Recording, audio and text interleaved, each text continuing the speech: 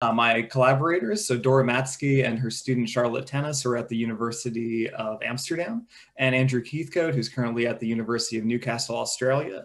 These are folks that I've worked with previously on other projects involved in modeling other stop signal tasks, and they've been involved in developing novel methods for modeling this paradigm specifically. And some of those methods ended up being really, really helpful when we were thinking about how to address some of the specific issues with the ABCD task. So a lot of folks here are probably somewhat familiar with the stop signal task. It's a very common task-based paradigm for measuring inhibitory control in both clinical research and cognitive neuroscience. Basically, in this task, participants complete a choice task, but they have to inhibit their response on a subset of trials following a stop signal, which is typically in the classic paradigm an auditory tone. So typically this choice task is fairly simple, like just deciding whether an X or an O is presented on the screen in the classic paradigm. But then on the subset of stop trials, after what's called a stop signal delay, which is a variable delay that's usually determined by a participant's performance on the task, where longer delays are typically more difficult. So it's typically titrated to make sure that there's about a 50% probability of a person inhibiting their response on the task. So after these delays, there's a stop signal. This makes it a very challenging task in some ways because typically the person has already been processing the stimulus for some time and is in the process of forming their response, and now they have to stop that response. So most commonly, this task is used to estimate what's called the stop signal reaction time, which is one of the most commonly used individual difference measures of inhibitory control in the literature, at least in terms of task-based measures. So to understand where SSRT comes from, we have to talk about the horse race model, which is this traditional model that's was proposed by Logan to explain performance on the task. And basically this idea is that on stop trials in this task, there is a race between a go process that onsets at the time of the go stimulus and a stop process that onsets at the time of the stop signal. The idea is that these processes race over time. And if the go process wins, the participant fails to inhibit their response. But if the stop process wins, they're able to inhibit it. So we can use under the assumptions of this model, we can use some information from this task to try and estimate the SSRT. So typically we'd be looking at probability of inhibition across different stop signal delays and the different latencies of these delays. So like I said, these delays are typically titrated based on the participant's performance to try and kind of find the region where the person has a roughly 50% chance of inhibiting their response on the task. So once we know the stop signal delay at which the person has about a 50% probability of responding, we can also look at the finishing times of the go process, which we're inferring via go trial RT. So I want you to keep this in mind because it becomes important when we're talking about the ABCD task in particular. So the idea is that once you kind of roughly know this SSD, at which there's a 50% probability of responding and know the average finishing time of the go process, you can take the difference between these two to compute the SSRT. So it's a little bit more complicated than this, but conceptually, this is what we're doing. So if you look at the design of the ABCD task, in a lot of ways, it's a fairly typical stop task. So there's a queue. Participants have to decide whether this arrow is pointing to the left or to the right. On stop trials, they'll see after the stop signal delay an upward facing arrow that indicates to them that they have to inhibit their response.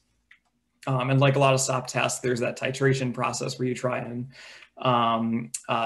modify the SSD based on the participant's performance.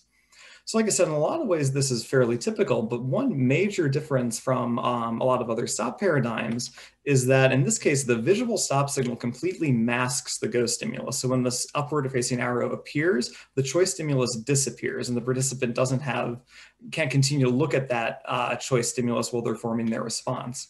And this is important because it violates one of the key assumptions of the horse race model, which is known as context independence.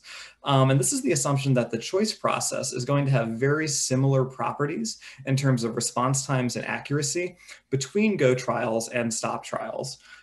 So Patrick Bassett, who's here, first kind of publicly pointed out that this was a violation of context independence in the ABCD task. And they showed this plot, which is basically the smoking gun. It shows you that it's certainly violated here. So this is a plot of accuracy rates on the choice task by SSD. And what you can see is that at 0 millisecond SSDs, where Because of the design of the task, the participant doesn't actually see the choice stimulus at all. They just see the upward facing arrow because it's presented at the same time as the choice stimulus. As you would expect, accuracy is about chance. And then accuracy gradually increases over time as SSDs get longer and people get exposed to the choice stimulus for a longer period of time until it reaches an asymptotic value more similar to what it is on Go trials, around 300 or 400 milliseconds. So this shows that context independence, at least with regards to accuracy, is violated here. And they posit that, look, unless the ABCD community shows that this design issue does not distort conclusions, researchers should not use the ABCD data set to estimate SSRTs, which is really important because this is a project that recruited about 11,000 kids so far in a longitudinal study, and spent a lot of time, effort, and money imaging them with this task. So to understand why context independence violations can be really important, I want you to consider these two examples. So here in the example at the top, where context independence is maintained, these bars here represent the latency of various processes. So here we're assuming that the choice process on Go trials, which is observed on Go trials, is the same latency as the choice process on stop trials. And in this case, we're correct in our assumption. So then to estimate the SSRT, which also is unobserved on stop trials, what we'll do again is we'll want to take, conceptually speaking, we want to basically take the difference between this SSD, at which there's a 50% probability of the person responding, and look at the difference between that and the choice process on Go trials, and then you get a pretty accurate estimate in this case of the SSRT. So contrast that with the example on the bottom where context independence is violated. So unbeknownst to us, the choice process on stop trials is actually a good bit longer than the process on Go trials. And then when we use the same procedure, we get a pretty significant underestimate of SSRT. So this shows that when context independence is violated, especially with regard to the latency of the Go process, we can get some pretty wrong conclusions about what SSRT is. So it can bias estimates in a meaningful way. So I want to back up a little bit, and some of you might be wondering at this point, why use a horse race model or another measurement model like this to measure performance in the first place? So these models, have some assumptions that might be in some ways simplistic or might be finicky or not met in certain data sets. What's the big advantage that you get in kind of working within this framework? So there's a lot of different processes that influence stop trial performance. Of course, there's the integrity of the inhibitory process. This is usually the process of interest that we're measuring with this task. But stop trial performance is also really influenced by an individual's processing efficiency, for example. So all other things being equal, somebody who's very, very fast at processing the Go choice stimulus is actually going to have a much more difficult time inhibiting their response at a given SSD compared to somebody who is slower at processing the Go stimulus, because that Go process is just going to finish more quickly. So the trade-off between these two processes is really what the original horse race model does a really excellent job of addressing, right? Because we account for both on the task to get an estimate of someone's inhibitory ability. I also want to bring up this other process that's been of interest recently in the field, and that's this idea of trigger failures. So going back to our example, the assumption here in the horse race model is that for a correct inhibit, the stop process finishes first and it wins, so the person is able to inhibit their response. Right, in a failed inhibit, the choice process finishes first and it wins. So the idea is that behind trigger failures is that there could be on a subset of trials some instances here where the choice process wins, but it's because the stop process never even enters the race. And that's because potentially somebody didn't encode or notice or attend to the stop signal, or for whatever reason just didn't generate this inhibitory process internally. And so it causes basically failed inhibits for a reason that conceptually is pretty different from the failed inhibits that are assumed by the horse race model. And this is not accounted for by the horse race model. And the reason I bring these examples up is because it brings up a trade-off that I think we really need to be cognizant of when we're thinking of the ABCD tasks and models of this task. And that's this inherent trade-off we see in modeling between model complexity and ease of use. So a simple horse race model is very easy to apply, but it can't account for processes that violate its assumptions, or can't easily account for processes like trigger failures that weren't included in this model. If you contrast this with a more complex model like the X-Gaussian race model, so this is a model that Dora and Andrew have developed, where basically you're not just trying to estimate the latency of the go and the stop process, you're actually fitting a model that tries to estimate the latency, the Gaussian variability, and the exponential variability of the entire distributions of the go and stop processes, right? And so this model is clearly more complex. It makes it more difficult to apply. Sometimes estimating parameters of this model can be difficult. But one bonus of having a model that has a richer description of the processes on the task is then you can start doing things like adding parameters that account for trigger failures, because a parameter that accounts for the probability of trigger failure on a given trial has some qualitatively different predictions than the parameters for the stop process. And so you can start to parse these things out. And this can be important. So in this project where we looked at children with ADHD and some age-matched, typically developing peers, so the context of this is that there's this long literature on stopping in ADHD, where there's replicated effects using the horse race model of longer SSRT. In ADHD, this is a very common finding, and the interpretation is that there's an inhibitory deficit in the disorder, right? So what we did here is we fit the X-Gaussian race model and included this parameter that accounts for trigger failures. And we found that one of the most salient differences between the groups was actually that kids with ADHD failed to trigger the stop process about 30% of the time. So this is a significant proportion of the time, and it's almost 2 to 3 times that of their peers. And we found that this is pretty consequential. So we did simulations here in the plot on the right, where we looked at the SSD50 difference, which is just kind of a summary measure of the of performance on the stop test and the difference between groups. And basically what we found was that when we fixed various parameters, including the probability of trigger failure of the ADHD group to the parameters of the control group, and then re-estimated this SSD50 difference, we found that we were basically able to eliminate the difference in stop trial performance with this trigger failure parameter alone. So this shows that in contrast to the wide literature, not necessarily using a model that accounts for trigger failures, we really think that this is the relevant process, at least when it comes to performance in ADHD.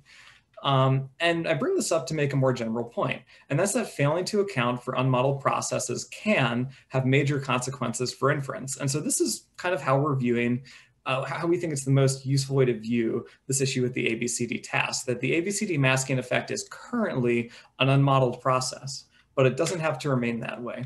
So what our goals in this project were basically to try and develop a formal process model that explains the cognitive impact of the ABCD stop signal task masking effect on the go process, and in doing so try and describe some key trends in the ABCD data. So we're most interested in describing this accuracy rate by SSD effects, because this is kind of the smoking gun that shows that context independence is violated on the task. We're also interested in describing some more features that are common to other stop signal tasks, like the inhibition function and signal respond RT slope. I'll go into what those are in a minute. And if we're able to create a model like that, what we want to do is use this model to quantify the functional impact of the ABCD task feature on horse race model inferences. So if we have a descriptive process model that can kind of account for this feature, we can see how biased the SSRT measurements from the traditional method are in ABCD. And then hopefully we can evaluate whether this model can be actually used by researchers as a new measurement model. So if this model can describe the violation of context independence, can it be used then as a measurement model to account for that, so that researchers can get unbiased estimates of SSRT, trigger failures, and other processes that we might be interested in on this task. So these were our goals. So one thing that was really nice is that this is kind of an unprecedented issue to be dealing with in terms of independence violation on a stop task, but we're not completely in the dark here. There's actually this really rich modeling literature already looking at how masking affects perceptual choice tasks. So in the context of evidence accumulation models, these models basically explain masking effects as reflecting the quality of visual short-term memory traces of stimuli. So evidence accumulation models basically assume that over time, when somebody is given a perceptual choice task, they're gradually accumulating evidence, noisy evidence, for each response over time until that evidence reaches a critical threshold for one of the choices, and that choice is selected.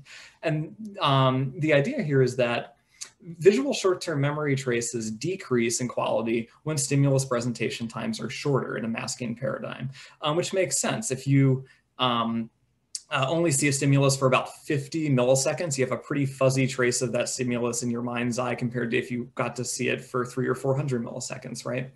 And the idea is that because of the decreased quality of these traces, the rate at which evidence accumulates for the true response in the evidence accumulation model should be slower for shorter presentations. So for poorer quality visual short-term memory traces, you're not able to glean as much evidence from these traces, and therefore that process is going to be slower.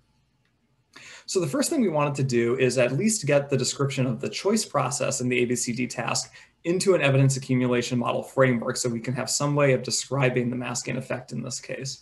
And what we did here is we used what's called a hybrid modeling framework. This is a framework that Andrew, Dora, Charlotte, and Andrew have been actually working with for some time.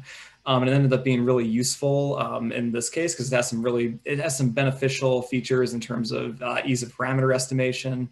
And it worked out really well here. So what it basically does, it combines an evidence accumulation model. In this case, we're using what's called a racing walled model that describes go choices with an ex-Gaussian model of the stop process reaction times. So in the racing walled model, it assumes that there's an accumulator for the true response that races an accumulator for the false response towards an upper boundary. And the average rate of accumulation of evidence for each of these responses is determined by two drift rate parameters, a v true parameter and a v false parameter respectively.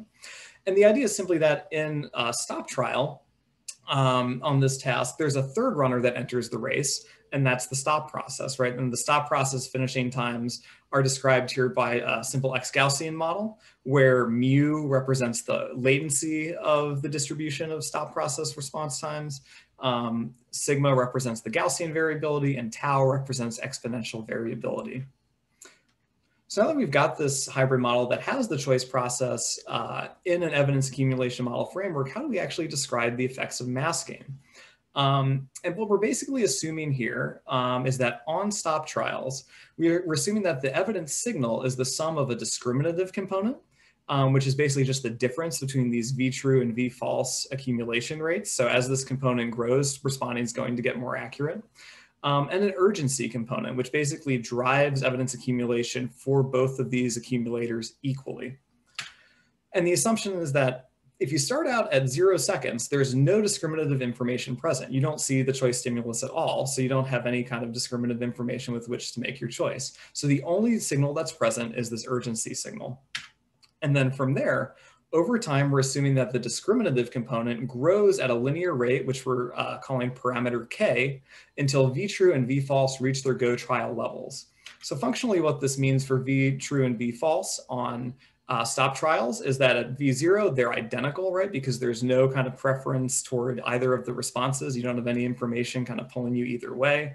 And then over time, v true grows and v false decreases according to this k parameter until it reaches go trial level. So this is how we're able to use information from go trials to at least provide some constraints on the drift rates for these stop trials, right? Because they kind of provide the upper and lower bounds at which these can grow to. And in doing so, we only actually need 2 extra parameters in this model, this V0 urgency parameter and this K parameter, in order to actually describe performance on these shorter SSD trials where independence is violated. So if you look at, if you fit this model to individuals in the ABCD data set, these are the trajectories, kind of empirical trajectories you see in these drift rate parameters. So here we were fitting models to a subset of participants, about 600 kids drawn from 6 sites. And this is because we're using Bayesian model estimation, which can be computationally intensive. So we didn't necessarily want to have to fit to the whole large sample. We kind of used a representative subsample here. And what this plot shows is how the rates of accumulation for the true and the false response grow empirically by SSD, as described by this model. So the bold lines represent the sort of sample average growth pattern for all 600 participants. Then we have some thin lines of 20 randomly drawn participants to show individual variability. What you can see is that this seems to indicate that for SSDs 300 milliseconds or so and above, most people kind of have drift rates that have reached their go trial level. So once you've kind of seen something for about that long, you have a good enough idea of it to basically respond, for your response to not be impacted so much by the masking anyway. But as it goes down, as the SSDs get shorter, there's this pretty dramatic decrease where the rate of evidence accumulation for the true response goes down, and even more so, the rate of evidence accumulation for the false response goes up. So how well does this pattern actually do at describing this smoking gun plot, right? This plot that shows that choice accuracy is really degraded on these short SSD trials. So here, what I'm showing are in the black dots and black lines. These represent the empirical values of accuracy in the subsample at each SSD. So it shows the growth from chance to about the asymptotic level. And the hollow dots and error bars represent the median predictions of our model for the dots, and the error bars represent 99% credible intervals. So because we're using Bayesian model estimation here, we're able to show that there's some uncertainty in our model's predictions, right? That's captured by these error bars. And overall, the model seems to do a very, very good job of describing this trend in accuracy. We actually thought this was pretty interesting. We tried some other parameters other than linear growth. We thought linear, oh, that's too simplistic. There's no way it can capture this clearly nonlinear pattern. It actually does a pretty good job, maybe because it's interacting with some other parameters in the model. So just to show you the importance of actually having this kind of growth function, I want you to compare it on the right here to the, this is basically an identical hybrid model, except it does not have a growth function. So it does not have a V0 or K parameter, and it therefore assumes that evidence accumulation on all stop trials of all SSDs is identical to how it is on Go trials. So it's assuming, you know, that context independence is not violated. And you can see here kind of a similar pattern consistent with a lot of the other plots we've looked at, which is that above 300 or 400 milliseconds, this doesn't seem to be, misfit isn't terribly bad. But then as you go down, you start to see more and more gross patterns of misfit. So this shows the importance of actually accounting for this with the growth function. We also looked at some more traditional, kind of more standard trends that seem to be, that are, you know, generally present across different stop signal tasks, and that includes the inhibition function.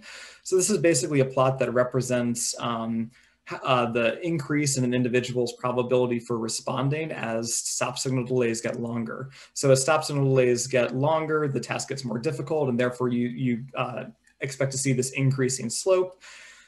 Here we're looking at SSD trials that are binned by individuals' quintiles. So we're basically accounting for individual differences in performance here. So somebody, one person might have a lot of trouble inhibiting their response at a 200 millisecond SSD and might have an easier time at 50 milliseconds, right? But a different person might be pretty good at inhibiting their response at 200 milliseconds. So when you look at kind of the, when you bin SSDs by kind of absolute SSDs across the group, you tend to see the inhibition functions that are fairly flat. And so here we're kind of better accounting for individual variation. And what we see is that the model is able to account for this increasing slope fairly well. On the right, we're also looking at signal respond RTs. These are median response times for when the participant fails to inhibit their response. For this, it makes a little bit more sense to actually look at absolute bins, and that's because the reason for this increasing slope is that RTs are censored to a lesser extent as the SSD gets longer, right? So you tend to see this slope a little bit better at the group level. And we find that we're not doing a perfect job of describing each individual data point here. We're undershooting the slope a little bit, but we're capturing the slope fairly well. So how well did we do at this goal? So currently we think our model does provide a formal explanation for the masking effect on behavior on the Go choice process that is importantly consistent with prior modeling work and prior theories in this computational modeling literature. It describes this accuracy trend very well. It also describes classic trends pretty well, like the inhibition function and the growth and signal respond RTs. One thing I'll note about these other trends is that because we're fitting in a Bayesian framework here, we can posit priors about where we think parameter estimates should be. And one thing that we realized after fitting these models is that having informed priors, which basically we do by doing using a hierarchical fitting method and an independent subset of individuals to obtain priors. So hierarchical modeling is really good at kind of getting that commonalities across people, so you can get some more constrained priors from those fits. So basically taking those parameter estimates and making kind of narrower, tighter priors actually seems to improve the fits to the inhibition function a lot. So we'd recommend, if we were using this model, to try and obtain some informative priors. And that's relevant for thinking about what is the impact of this violation on the, according to our model, on the traditional estimates in the ABCD data set. So one thing I'll start with is a bit of good news, and that's that SSRT estimates from our ABCD hybrid model, which can be obtained by just adding the mu and tau parameters together, are fairly strongly correlated with the standard horse race estimates in the same participants. The exact character of this relationship differs a little bit by whether you're using broad uninformative priors on the left or using more tight informed priors on the right. So on the left, there is a fairly good one-to-one correspondence in the absolute values. On the right, there's still a correlation. But if you notice, the parameter estimates from our model vary in a much more constrained range. And that's basically because of the priors we're using from the hierarchical model kind of restricts the range of variation a little bit. And we think this is a good thing because basically the idea behind using informed priors is that if you don't use them, the other estimates, like the ones that left, might be a little bit overfit to individual features of individuals' data, right? So we actually are a fan of these constraints. But regardless, what you see is that rank ordering is preserved fairly well. At least if you're willing to view our model as kind of a ground truth or close to ground truth model in the horse race estimates. But I also want to note some big cautions here. So that's that, clearly we've added some parameters here to the traditional horse race model to try and explain some extra processes, right, that we have to account for in the ABCD task. So it's possible, similar to how trigger failures can affect your conclusions, if you don't account for them, it's possible that these other extra processes might kind of lead you astray if you're only using the horse race traditional model estimates. And so basically what I'm showing here are SSRTs from two individuals. So the horizontal red and blue lines represent the actual SSRTs where they are according to our model on the y-axis there. And what we've basically done here is we've taken parameter estimates from this individual, and then we systematically varied the V0 parameter, so the parameter for urgency, across a range of plausible values in the data set. And then looked at, so if you're looking at the blue dots and red dots, these basically represent what the corresponding horse race model estimates are at these different levels of urgency. And so in the range where the person's parameter estimates actually are, so these X's here on the red and blue lines represent where V0 actually is according to our model for these two participants. And we chose these two participants because they have different SSRTs, but similar levels of urgency. The horse race model estimates do a pretty good job. You make the correct inference, right, that the red person has a longer SSRT than the blue person. But as you can see, this can vary pretty dramatically as a function of urgency, right? And in particular, when you get to very high levels, you can actually make the reverse incorrect inference, right, that the person in blue actually has a longer SSRT. And so we've done some more extensive simulations as well, showing that if you're doing a group difference analysis, and SSRT differs between groups, but urgency and some other parameters do as well. You could have the similar kind of confounding effect at the group level, where you can actually make the directionally wrong inference if you only look at the horse race estimates. In another example of this, we looked at whether you can reverse a relationship with a covariate. So here in orange, you see that basically we simulated data where we assumed that SSRT from our model was negatively correlated with an external covariate. We also here assumed that that external covariate was confounded with urgency again. And so then you can see that when you fit the horse race model, or obtain estimates with the horse race model, right, you can actually see a reversed relationship. So these are two examples of basically where you might be doing some substantive analyses in the ABCD data set, and this can actually cause some pretty systematic problems for the conclusions that you draw. So our process model, we think, generally suggests that rank ordering of SSRT is fairly well preserved in traditional horse race estimates in the data set, but we're showing here with these simulations that unmodeled processes can still be problematic. So the next logical question is, can investigators use our model to obtain accurate estimates of SSRT and other processes of interest from the empirical stop signal data in ABCD? And that's an important question to ask, because not all process models, even process models that do a really good job of describing data, not all of them can be considered measurement models. So in order for a model to be considered adequate for measurement, it basically requires a one-to-one mapping between the data generated parameter values and the parameter estimates that you can actually reasonably obtain from the empirical data that you have. And so to determine whether this was the case, we did large simulation studies where we took values of parameters from our ABCD model. These values are shown on the x-axis in these plots. Then we simulated a bunch of data sets that all had the same features as data sets of ABCD, so the exact same number of go and stop trials and SSD staircase. And then we tried to see if when we fit the model to those simulated data sets, do we actually get the data generating parameters back? So here we're showing recovery for the walled model parameters for the go choice and the masking effect. We find that we're able to get back evidence accumulation rates for the true and false responses really well. Same goes for some of the other walled parameters that are a little bit less relevant for the talk, B and T0. We do less well at recovering V0 and K. And this is not necessarily surprising. These parameters are not constrained by very much information. The other parameters here are constrained by information on the 300 go trials, right? Whereas K and V0, we have to kind of infer on a limited number of stop trials. So we don't do as good, we're not as good at getting those back.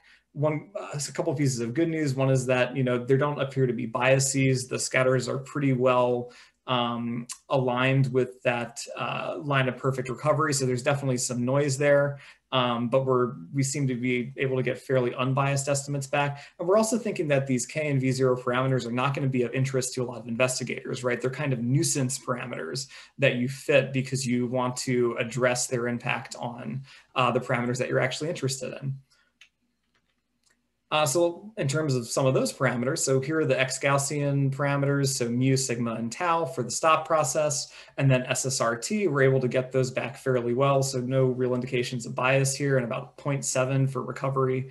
It's not perfect, but it's at a pretty good level when you consider that there's only about 60 stop trials in this data set. So again, considering the limited information we have, we're able to recover these fairly well.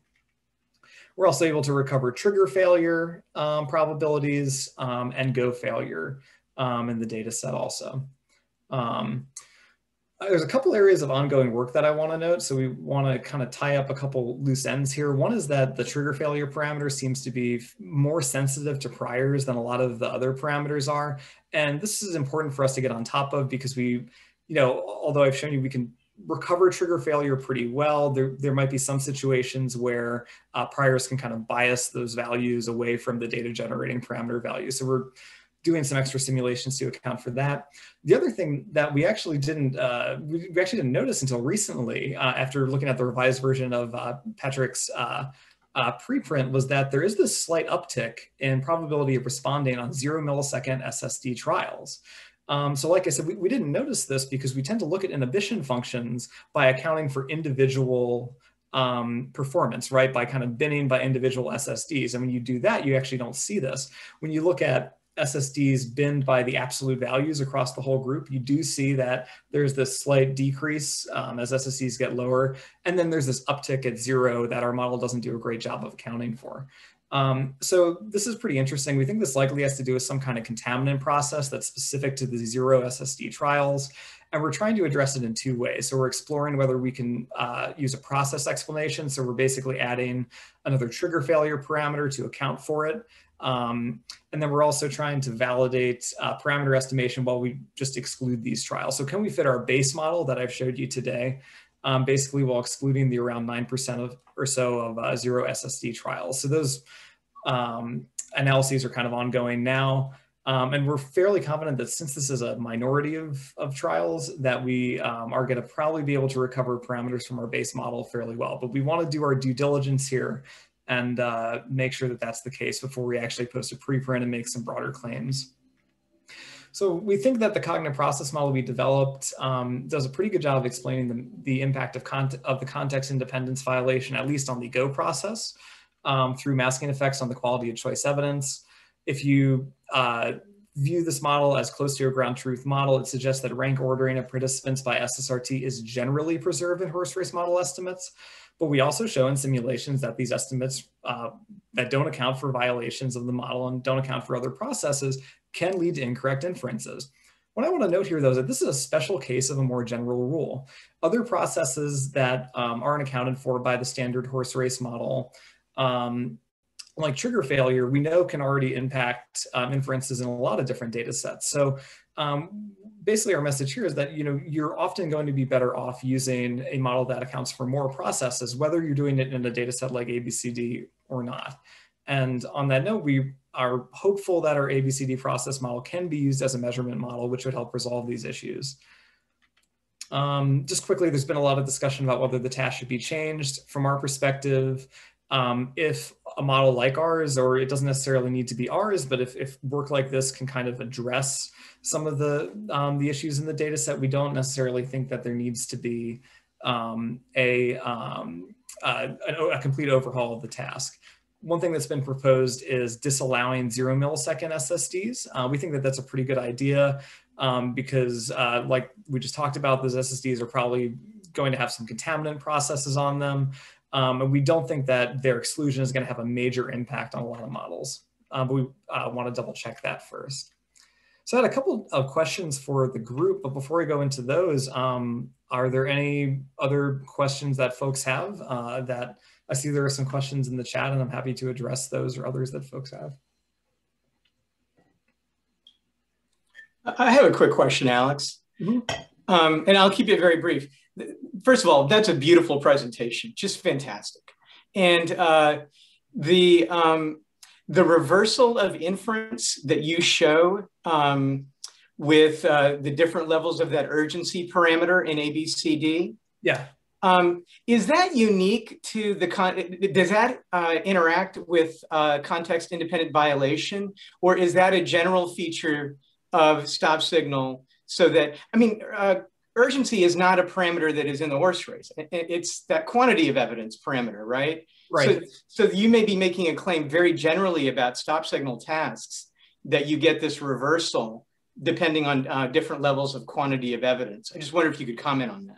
Yeah, it could be, exactly. Yeah, so I think that that's absolutely true, because if you assume that, so right, like in models, like you're probably thinking of like the LBA, right, where like urgency is kind of a separate parameter, right? So yeah, it's plausible that that could cause issues kind of across the board. I think one thing that is true though is that if you just fit a normal walled model, so let's say that there isn't this independence violation, you just fit kind of like a typical hybrid model, like the one I showed that doesn't account for that slope at all. In theory, that should be able to account for differences in urgency, because because basically that's assuming that urgency doesn't change, right, between the go and stop trials. What I will say is that I think you're right in pointing out that this is a kind of this is something that these kind of trade-offs can happen with a lot of different parameters, right, that may or may not be accounted for in the standard horse race model. And that's something that we want to emphasize here, is that this is, it's definitely a challenge. Like this is a potentially serious problem, but it's also something that we might have tools in the cognitive modeling literature to address, because they've been addressed before in some ways. I have a question if you're still taking audience questions. Yeah. So, just being a skeptical curmudgeon, I think this is great. I want to second what Chandra said. I think this is great, but have you thought about, one of the big things for me about stop signal reaction time is that it's this unobserved quantity, which at the end of the day has to be modeled by everything, right? And so we at some level, we can start to ask, well, how do we know the ground truth of any of these models?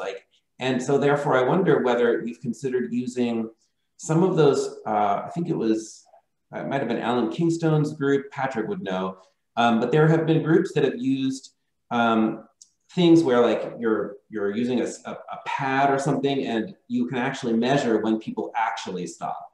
So the goal is move the cursor to someplace on the screen, and then the bell rings and you see exactly where the cursor is when the person stops. Mm-hmm. And I just wonder how this model that you've come up with here would perform relative to the race model for something like that, where you would actually have the observed stop signal reaction time in every trial and could then, just sort of compare your model to the ground truth. Would that be valuable for this kind of approach, or do you think it's not necessary? Oh, I think it's a really good idea. And I think it's valuable, certainly valuable in the sense that it sounds like a great way of kind of validating any process model of the task, for sure. I guess one limitation of that, I'm not too familiar with that literature, to be honest, but in those kind of paradigms, it in some way it is a ground truth, but in some way it seems it doesn't necessarily account for processes that may occur prior to somebody moving the cursor. You know what I mean? So there's a process that the motor response, it sounds like what you're trying to do is essentially find the point at which that stops. But I think that there's still reason to believe that there's a portion of those processes maybe at the beginning of them that is not well measured, right? And it's probably unmeasurable. I don't know. Without knowing too much about the literature, that would be my initial thought, though. But it's a good point. We don't know. It's not like a lot of response time tasks, right, where it's easy to know the ground. Well, not necessarily easy to know the ground truth. You observe more, right? Where on the stop trials, you're inferring quite a bit. So that's a good point. I mean, some of those folks that use tasks like that have tried to argue that you're getting similar outputs. James Coxon has focused on tasks like this, but the concern is the literature, because Gordon did it this way for 40 years, is so dominated by these discrete responses that there's a skepticism that by doing something continuous that has obvious virtues of getting things like individual trial SSRT estimates, may just be capturing something different. And there may just be a new kind of mapping problem, that it may be getting a measure of something, but by virtue of it being continuous and not being engaged, the inhibition process may be different. And if I may, I had a couple other questions. Yeah, please. And thanks for clarifying. That sounds like a really interesting literature. So yeah, it's smaller than perhaps it ought to be. We've started dabbling in it a little bit, but these discrete responses have certainly dominated. Yeah, really nice work. I'm super excited to see lots of meat being put on some of the kind of empirical bones that we put out there, that we're really hopeful that it would spur modeling efforts, because I'm in 100% agreement that the best solution of getting out of this challenge is through modeling. And so the process model you suggest, the process of it is this masking, which I think is really interesting. I really like the idea, but I have a couple concerns about that process. One of them is, it's assuming the only thing that's being affected is the go process when this masking occurs. And there's some reasons to suggest that maybe that's not the case. One is, in a normal stop signal task, both stimuli are up for the whole time. It's perceptual. It's being driven by a percept. It's not a short-term memory or memory challenge at all. And some evidence suggests, some of Jan Wessel and Anna Marin's work kind of indirectly suggests, some data that will be coming out relatively soon suggests that when you introduce memory challenges to a stop signal task, the stop process itself becomes impaired, as if there's some sort of bottleneck or shared resource demand that, or something limited between the go and the stop process, that basically when you introduce memory demands, the stop process becomes impaired. And so if this is the case, then you would, if the process is essentially making it go from a perceptual task to a memory task, and memory impairs the stop process itself, then this is going to challenge the ground truth of the SSRT estimates in the model, because the model, to my understanding, isn't capturing any impairment to the stop process itself as a result of the masking. If I may go just one more, the kind of reversal of inference with the urgency, I thought was a really interesting and really cool result that you showed. But I was kind of surprised at the kind of conclusion you seemed to draw from it, which seemed that kind of most everything was fine.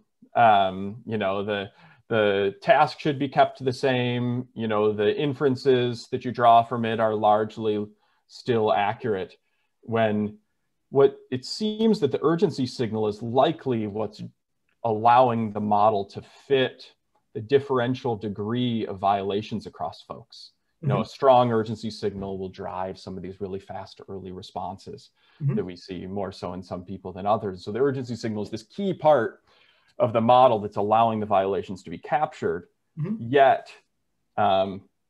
inferences can be reversed as a result of this essentially like this urgency signal, which struck me as a potentially relatively deep-rooted challenge.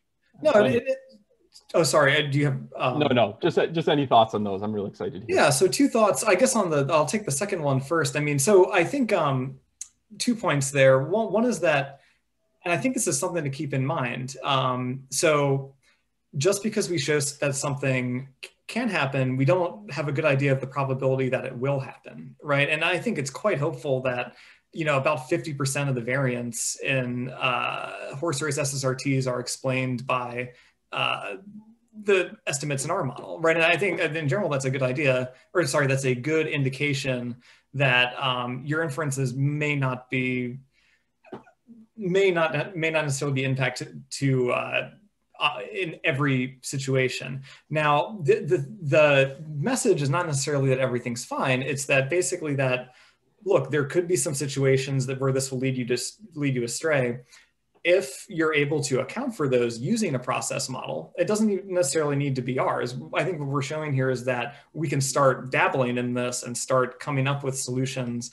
Then it seems quite likely that some kind of workable solution is going to emerge from this work and other work. And that's kind of there's kind of 2 different points. One is that, you know, this could be problematic. You're going to be better off using a model that accounts for urgency in other processes, right? If I had on a hunch, if I had to bet, I would bet that given the strong correlation in the rank ordering, you know, it may not be a problem for a lot of inferences, but it might. So given that that's true, you should use a process model. And then the second point is basically, you know, the idea about whether or not the task should be changed is not based on the idea that everything is fine. It's based on the idea that this seems like an addressable problem to us, or one that it can at least be characterized well enough, right? Good enough that it doesn't, the trade-off of shifting a task design in the middle of a longitudinal study is not warranted, basically. So those are to be a bit more precise about the conclusions there. And then I guess, so the first concern, that also does make a lot of sense. It could be that, I mean, in some ways, I see what you're saying. It might qualitatively change the task and turning it into a memory task, but I don't know if that's necessarily what the evidence accumulation models would say. I think evidence accumulation models, what I think is really attractive about them is that they often don't need kind of assumptions about auxiliary processes, right? So it basically just says there's this percept, right? That percept is there, whether you're still looking at the thing or whether it's vanished, right? And the difference is a matter of quantity rather than it being a qualitatively different process. So that's kind of what I'd say about that. This is kind of, it may or may not be true, but this is kind of operating under the assumption that the task is fundamentally the same, that this is an understandable modulation of rates of evidence accumulation in the context of the model. It doesn't necessarily qualitatively change the task on those trials. That's the assumption we're working under anyway. Yeah, I'll sorry if I may take just a little more time. I'll be interested to see how the model works with the zero SSD issue, because that you presumably saw in our most recent preprint that we had suggested something that admittedly is much less complete than what you've done, but essentially suggests that the go rate is reduced in a very similar way to what your model's suggesting. But the problem is that we failed to get it to capture the zero SSDs. We essentially had to assume it was totally different. That we had to assume that these subjects were just confused. Like the task was so deficient that the subjects had no idea what to do with these zero SSDs. Yeah. So the drive to both the go and the stop stimuli were suppressed because these kids were essentially throwing their hands up. They were told they were going to get a go stimulus and then a stop stimulus. And then on many of these trials, they just got a stop stimulus. So the kid said, "Oh, this isn't a stop signal task."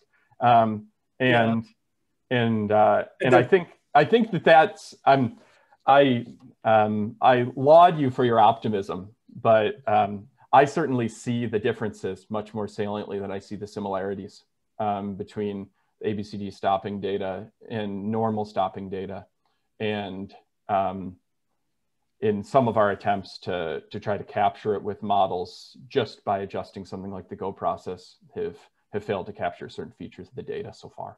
Yeah, no, the uptick's important to capture. I definitely don't disagree with that. I mean, and I agree. I mean, it's a reasonable explanation to just think on these trials, kids are like, what? Like, oh, I'm like, there's like, I guess I'll respond because I don't know what to do. And I just see one arrow, you know, I mean, that's, I think that's a totally reasonable explanation. I mean, I guess I'd come back to, you know, a lot of models, including evidence accumulation models, are pretty robust to where little corners of data tend to be off, right? So that's the thing is like our optimism comes from the assumption that the majority of people don't have zero SSD trials, right? And most people have only a handful. So if it ends up being really, the process ends up being really, really contaminated on those trials, it might limit the sample size, at least for kids who currently have completed the task. But if we can get decent recovery without those trials, it may be good enough. We just say that these trials are weird, and they are, right? Process explanation or not. That's where the optimism comes from. And the other data points seem to be described well. Really cool stuff. Thank you. Yeah, thank you. I really appreciate your thoughts. I think Pam's been waiting with a question. Pam? Yeah, thank you. Thanks, Alex. This is very good. It was very hard to break in and try to get a question. So one of the things I've reviewed a lot of the ABCD studies, and I work with lots of population data sets. And one of the things that I think is an ongoing issue is when we take something that's done from the laboratory or from our psych studies and we bring them up to the population one. So what we're revealing, and that's what's happening with ABCD, lots of things that we thought had really large effect sizes now are finding almost none to zero, right, of processes we thought occurred. And I think the other thing that's occurring is measurements that we thought were good, we are now seeing, because that, I mean, when they got together, they all had experts who put forward what they thought were the best measures, right? These weren't ones that were just randomly selected. They thought this was going to be the best one for this age group in order to get at what they thought they were getting at, because it was in the literature.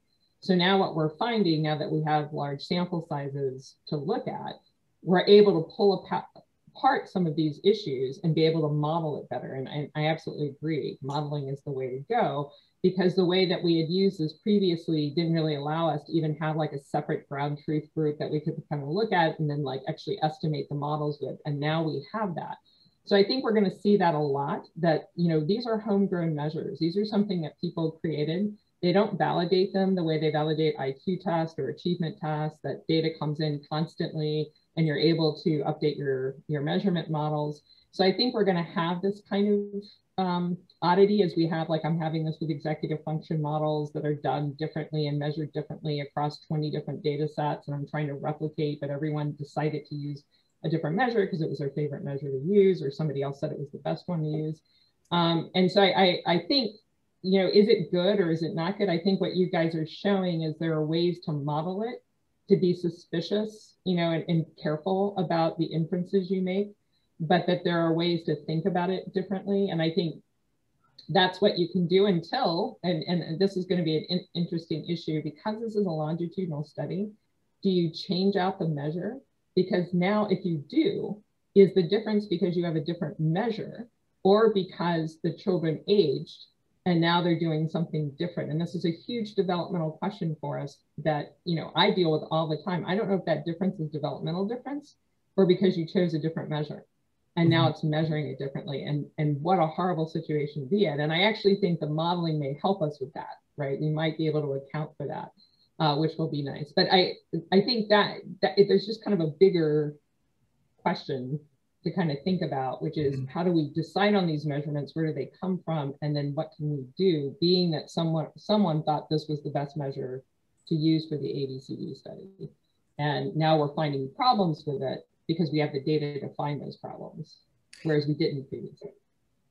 Yeah, I think that's a great point, and it brings up a couple of separate issues. I mean, one thing I'll say is that I think this is, but there's kind of two separate issues here, and both are really, really important. You know, one is the one that what you identified, which is that a lot of, and this is not unique to ABCD, but we're finding that a lot of more diverse, large data sets, both in neuroimaging and relating things like cognitive measures to things like psychiatric symptoms and the stuff that we're interested in, that those relationships are a lot smaller than we thought that they were, right? And I think that that's a really crucial reason to have studies like ABCD, because it shows that there's something about maybe our sampling or about the way that we conducted research before that was inflating those estimates. And I think that's very, very important. I think that the issue with the ABCD task is kind of another issue on top of that. That is, I mean, Patrick is correct to point this out. This is a unique problem for this task because it was designed in such a way that it violates a core assumption of the model, right? And that being said, I think it's totally likely that through modeling or through just a lot of research on this task and this sample, we're probably going to have a lot of really revised ideas about what these individual difference dimensions of cognition are, right? But it's great because we're finally doing that. It's exciting, and as exciting as it is, you know, challenging and disappointing sometimes, right? But I think gives us, right? Gives us information. Yeah. You know, I think it's a great point, and I think it's important for a lot of the students here to recognize your framing of it, Pam, was very accurate. It's like we can find the problems now because we have the data to do it. And that having the large studies, it might not be answering in some ways the questions we set out to answer, or it's not affirming some of the processes we thought were going on. Although, you know, of course, my aside is, well, when you add more people, if there's heterogeneity, of course, the relationships are going to be smaller than they are in a smaller, more homogeneous sample, but that's for a different methods hour. The point of this one is to say there's a lot of challenges in this, but it's also exciting because it really exemplifies how we move the science forward. And I think that's a token here that I really want, hopefully, especially the students in the room to take away from this is, well, we see what the problem is. We got to point out what the problem is, and then we figure out what we can do about it, maybe some differential modeling. And then we have the bigger, you know, logistical questions maybe about the science. Well, do we change the measure or not? Now that we know the problem's there, we can solve it this way, or we could, you know, consider changing the measure in the future. So that's just the direction of the science. And I think it's really exciting to be on kind of, or hear about those of you on the forefront of this, and you know, really, really appreciate the presentation and conversation today. Any additional questions or comments from the group?